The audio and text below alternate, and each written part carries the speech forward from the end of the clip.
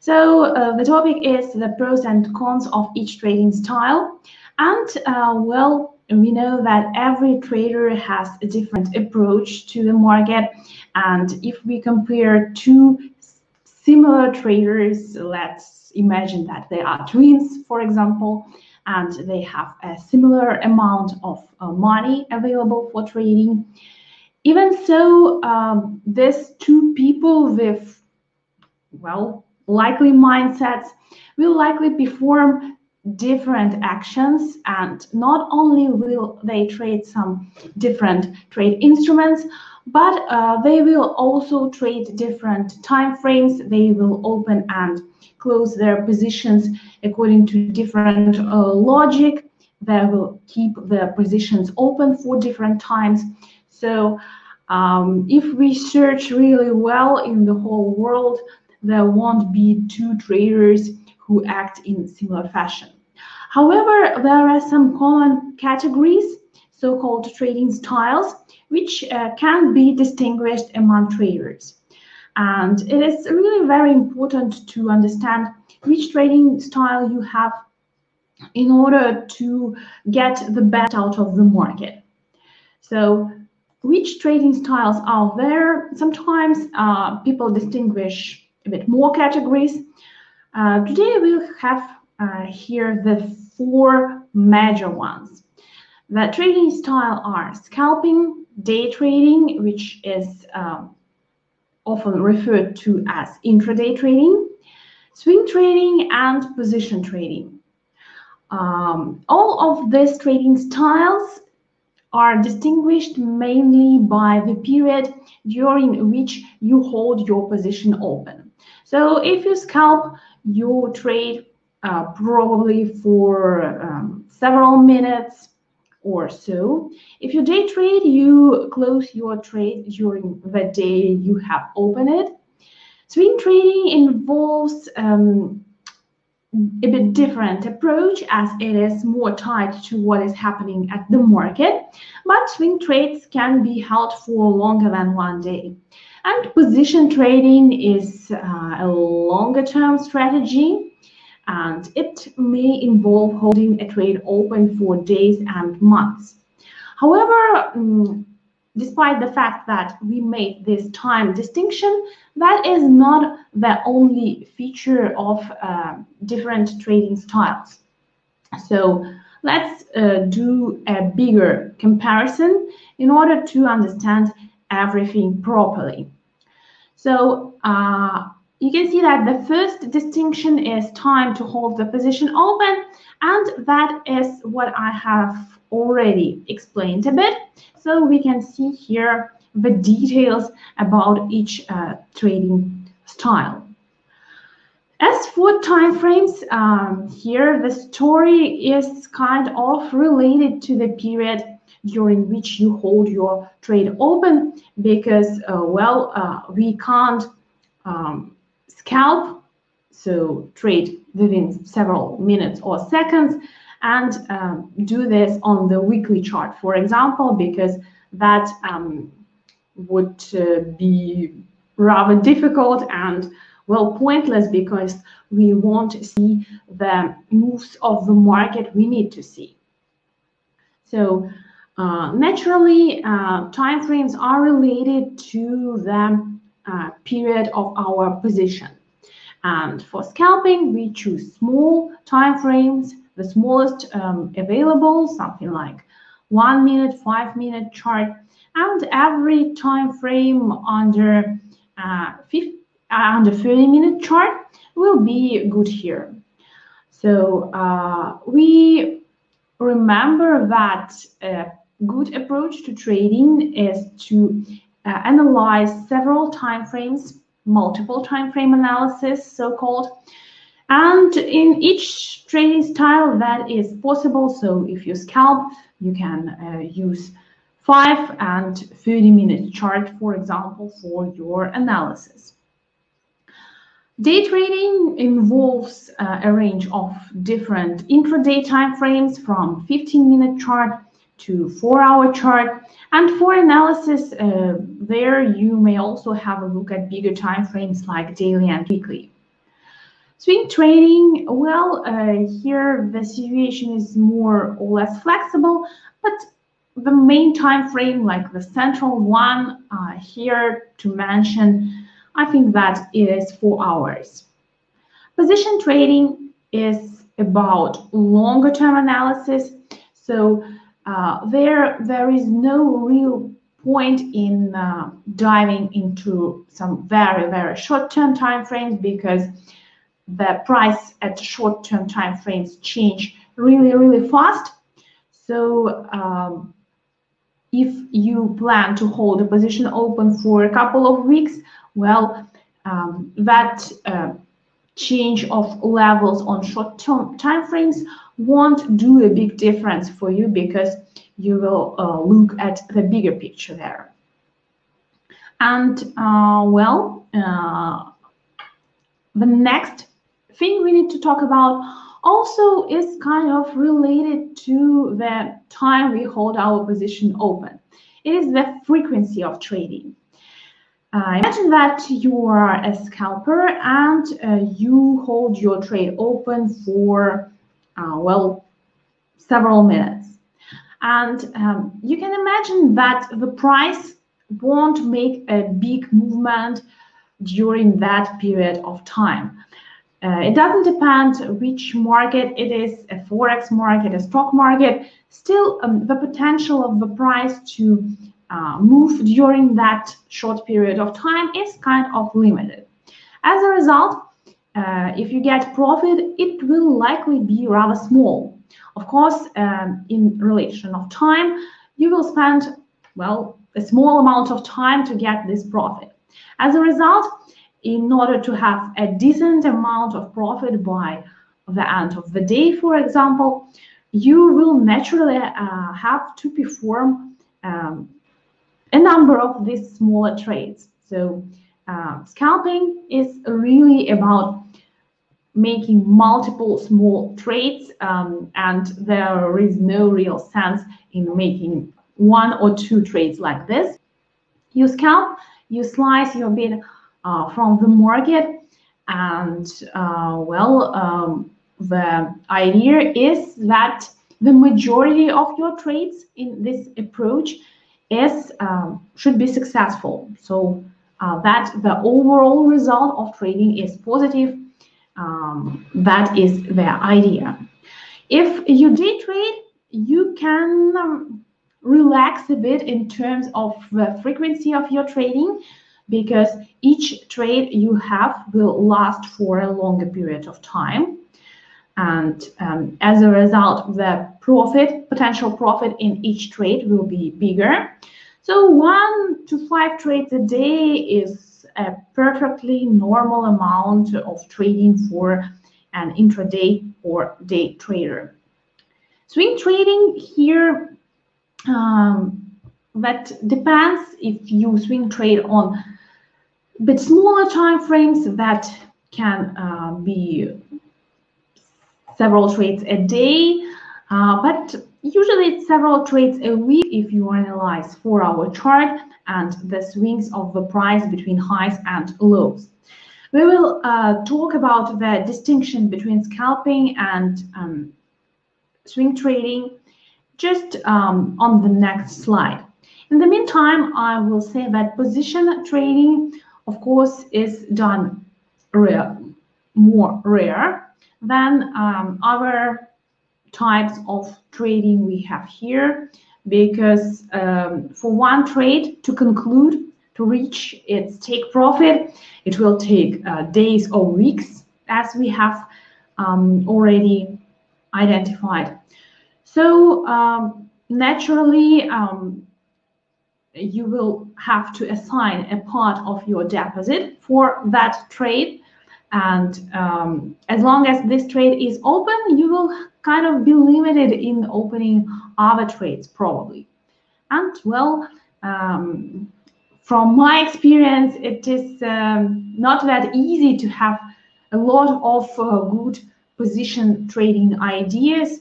So probably that would be, well, not that frequent for you. Potential profit, actually, we have already discussed that. Here you can see in the table we have information about, potential gains in pips. So something small for scalping and medium like 10 to 100 pips for day trading. Here the pips estimate are mainly for the currency market, but you can kind of stretch that to the stock market and other markets as well, depending on the most common size of daily ranges. Count from that, and the analogy is, I think, rather evident. So swing trading, here the potential profits are bigger than day trading because the market swings you trade can last longer than one day, be created of several days of price growth or price decline, so that you can get more here, something up to 200 pips or maybe more for the currency market. For position trading, I won't even mention the sizes, but we are talking about hundreds of pips here. So, it's kind of worth waiting for the price to reach the take profit, because this take profit is rather far away, and consequently the amount of potential profit is rather big. What do we have here? The necessary conditions for trading. I have here the conditions for currency pairs, but once again, we can stretch that to other markets. So for scalping, you will need some liquid instrument, the price of which moves rather fast. So either it is a popular currency pair like a forex major, or stock which is actively traded at the market, and the stock of a large company. So something like this, because you will need the price to move during a limited period of time, so the assets should be actively traded, not some rare thing. For day trading, well, that also stands. You will like to see some dynamics during the day, so something like the same condition applies. If you do swing and position trading on forex market, then you would like to check the swap rates, because they become important on forex when you hold your position open for, well, several days. They become really important if you keep your trade open for more than 2 weeks. That sometimes is done by traders, so be mindful about that. And for position trading, of course, you would like to see the instruments which tend to trade in trends more often than they do so in the ranges, and that can be gathered, I think, from first thing visual evidence, then you have a look at the chart, and then from the fundamental analysis, then there are fundamental reasons for a trend, then surely we would think about position trading. And if we speak about the situation in general, if you are the kind of person who likes to think about these big fundamental trends and try to exploit them, then of course you will consider position trading and keeping your trades open for a longer period of time. Stop losses, of course, also matter here, and if we speak about scalping, well, a lot of people prefer not to use stop losses at all and to close their trades manually, because, After all, they are present all the time, gazing at the charts and actively doing their job while they are witnessing this scalping process. But if choosing to make a stop loss, then it should be tight.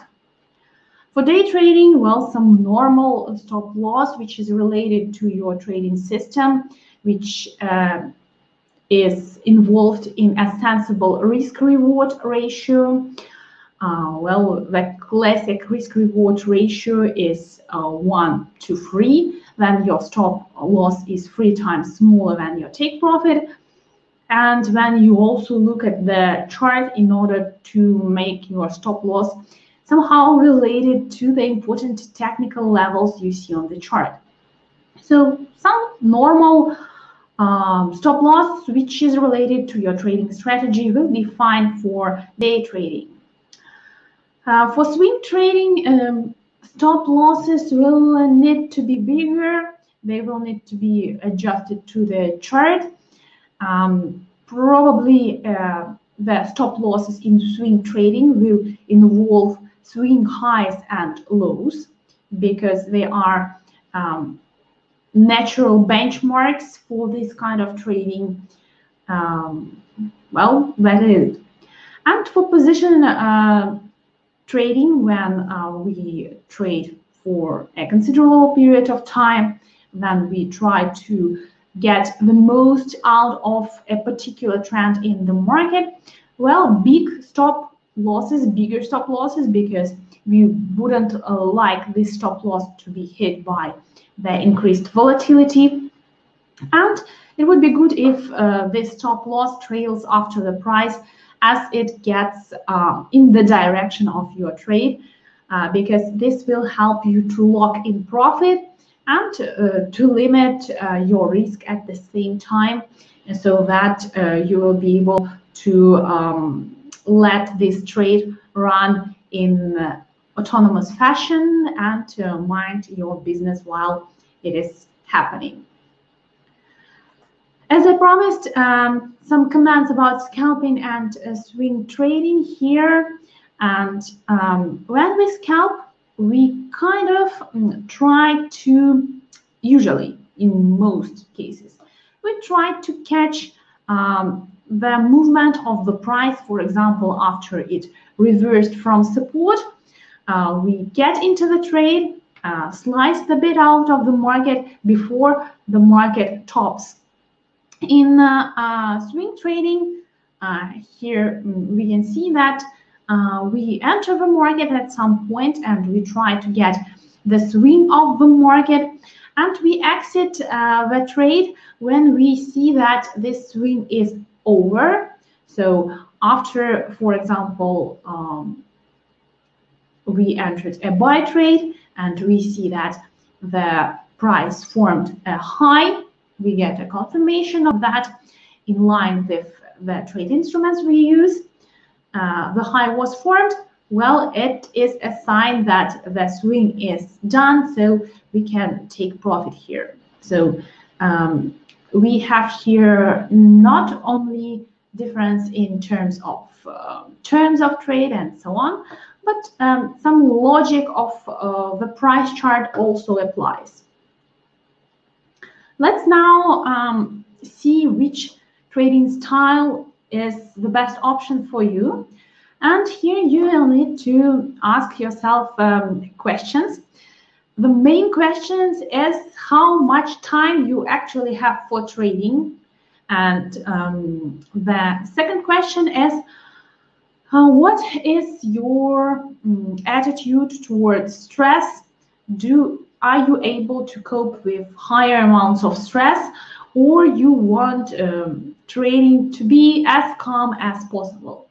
Keep these questions in mind. We will return to them in a couple of minutes. And in the meantime, I'd like to point out that we can actually kind of set this trading style in a row and classify them depending on the level of stress you feel and the time you need to plan a trade.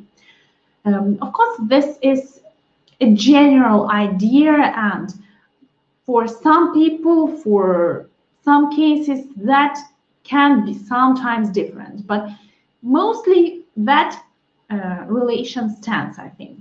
I've tried to make this scheme clear, and I hope it is, but still I'd like to clarify what I mean here. So when you trade in the short term, when you scalp and keep your trades open for seconds or minutes, you will feel a very intense emotions here, because you will be exposed to these emotions trade after trade. The market will move really, really fast. Your trade may change from loss to profit fast. This result of your trading will appear really fast. If you have unsuccessful trade, it may stress you out and kind of prevent you from feeling good in other trades you have. As a result, I think scalping is the most stressful of these trading styles. You can see my reasons behind this, and well, this is it. On the other hand, when you scalp, you kind of don't spend a lot of time to plan each trade, because you will have to do a lot of trades, and market analysis usually is more or less simple in this case, aimed to be performed as fast as possible. So the time for scalping here, for analysis of the market and planning a trade, is the minimal.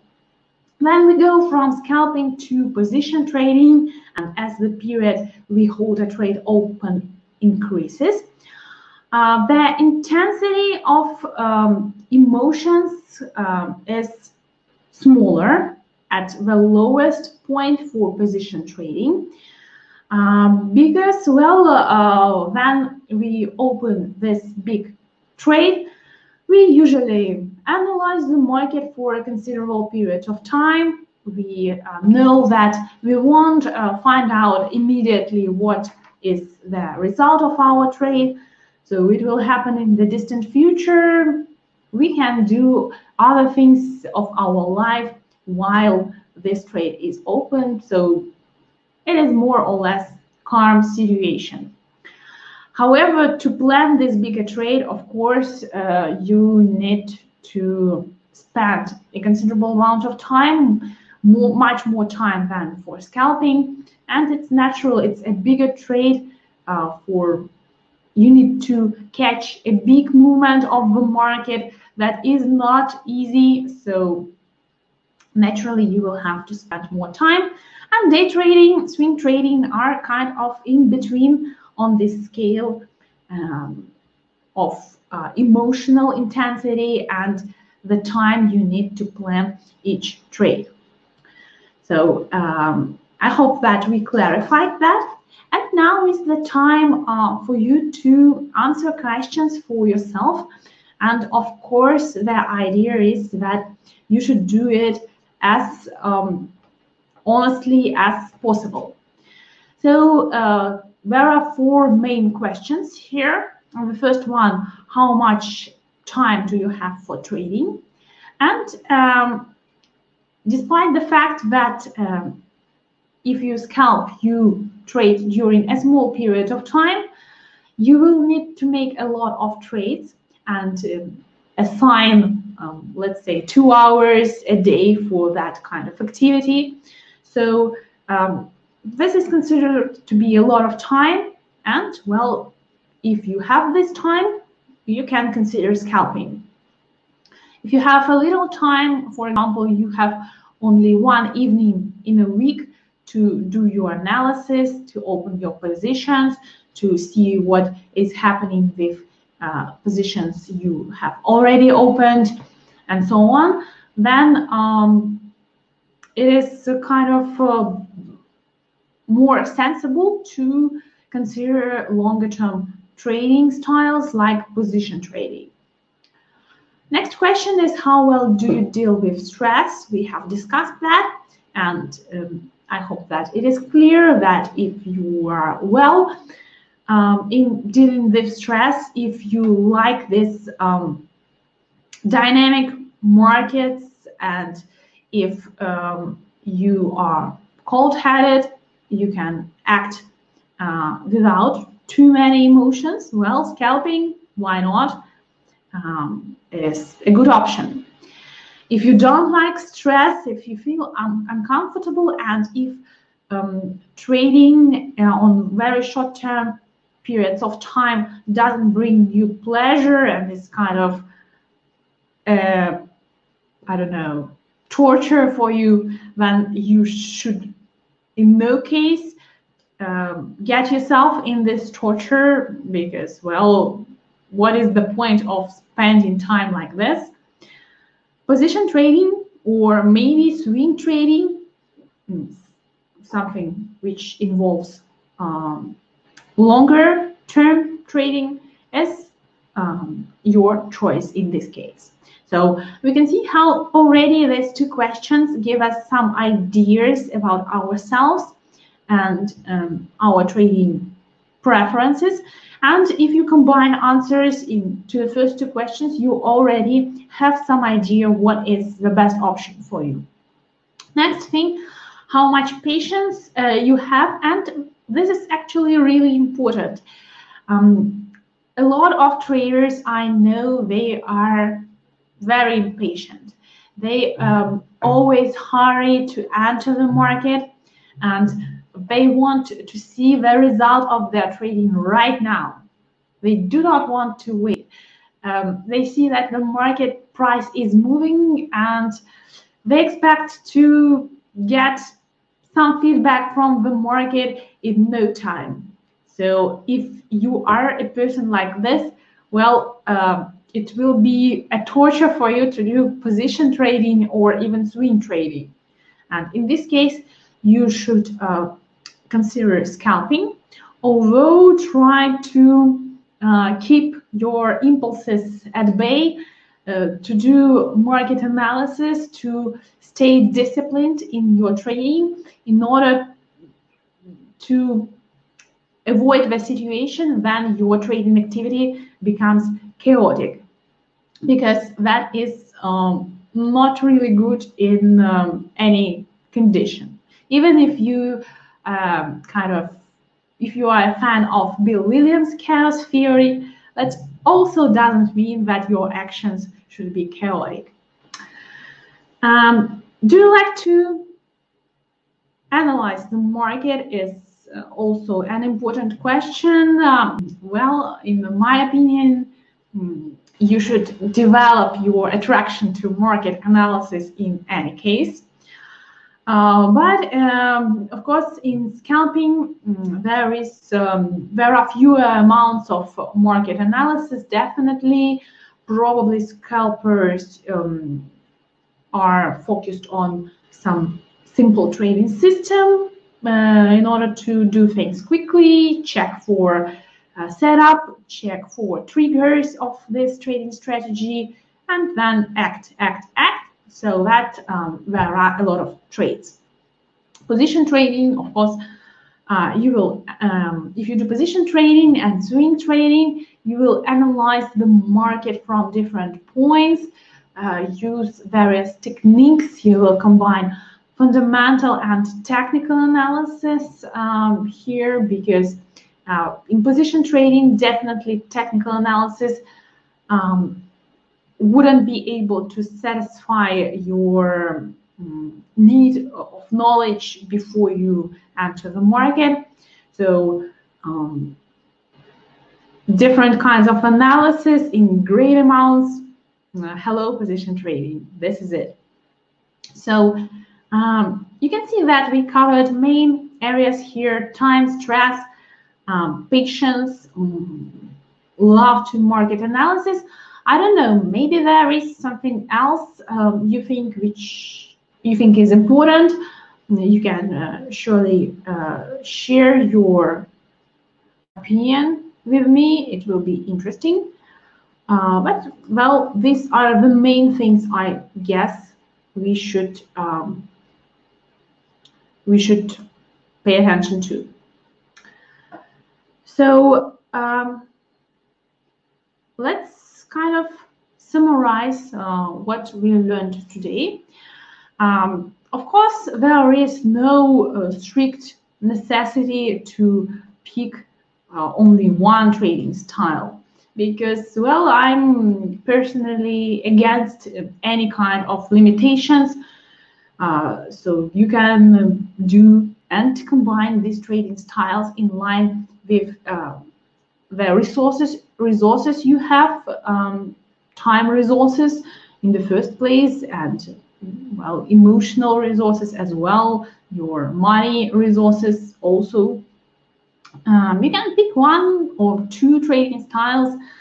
Of course, I think maybe it is not the wisest option to combine the whole 4 trading styles because it may overwhelm you. But if you are really a full-time trader, maybe that is possible as well. Well, I didn't try it, so and I do not have desire to do all the things at the same time. I think that it is a good option to narrow down to 1 or 2 trading styles and to kind of use them as efficiently as possible. Make sure that trading style you have chosen does fit your personality. Don't try to do something you don't like to do.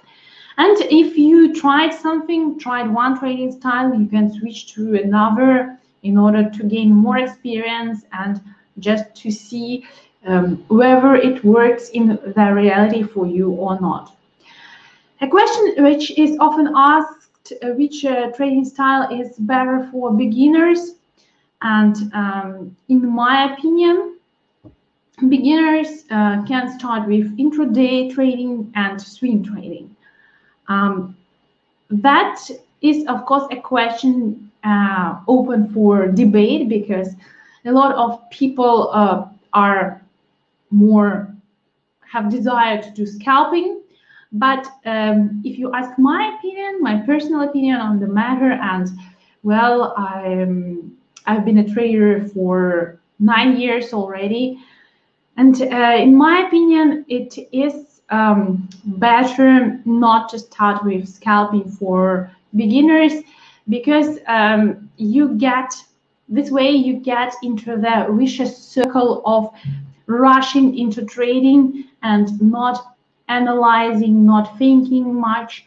I think that when you only start to deal in financial markets of any kind, you would like to feel the sense of what you are doing, to just see the picture, to analyze more, to analyze the results of your trades. And if you have this scalping trading, just one trade after another, well, you won't be able to draw a lot of conclusions there, probably. But, well, this is my observation, so you can decide whether to use it or not. For professionals, well, yes, professionals can do anything they want, of course, and they can do scalping, they can do position trading. Position trading, as you can understand, is harder than scalping in terms of market analysis because, well, we know that it is a great deal difficult to forecast where the price will end up today.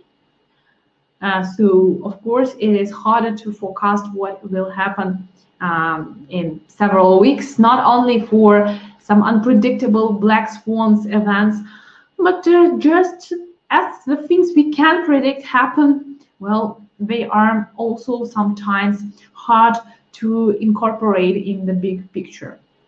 As for me, I usually do swing trading most of the time. I find that this is a balanced solution between everything we have discussed today for me. In terms of time, I have for my analysis and trading, and in terms of levels of stress I can accept. So for me, it's kind of middle balanced option I like.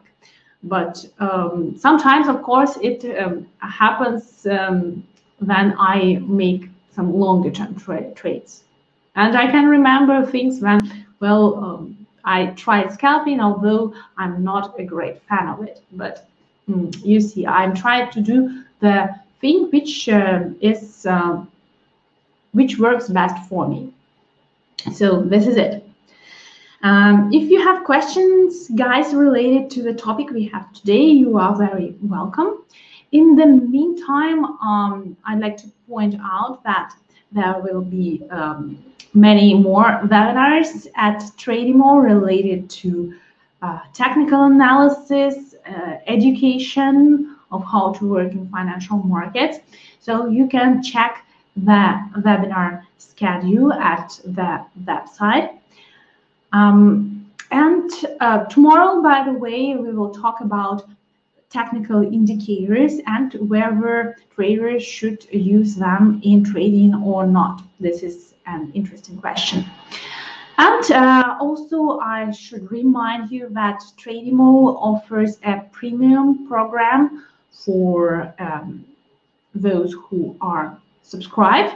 And this premium program involves communication with trainers and experts, which will guide you through the 4 new ways of financial markets. So it is a great option for you to use in order to become a successful trader. So this is it. I hope that you liked the webinar we had today. And I will be very glad to see you at the next webinars with Tradimo. So I wish everyone all the best and see you guys at the next webinars.